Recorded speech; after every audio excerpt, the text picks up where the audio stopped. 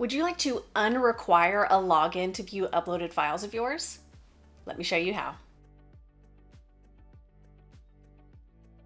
Hey Jotformers, welcome back. I'm Kimberly, and as part of our commitment to handling your data with care, we have added this privacy option to where you have to be logged in to download any of the attachments from your submissions.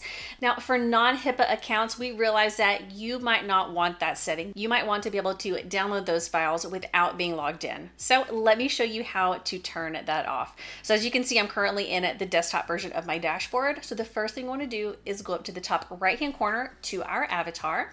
We're going to choose that. We're going to choose settings. Then on the left-hand side, we're going to choose security, and we can see everything that is currently checked. We have require login to see submissions, require login to view uploaded files, require login to view the submission RSS, and require verification to change email. So you can uncheck the ones that you would like to turn off. So we'll go ahead and check the required login to view and to also download those files as well. And it really is as simple as that. If you have any other questions about when your login is required, definitely let us know down below in the comments. If you like this video and you got some value, hit that like button down below, and don't forget to subscribe and turn on the bell so you get notification every time we put out a new video.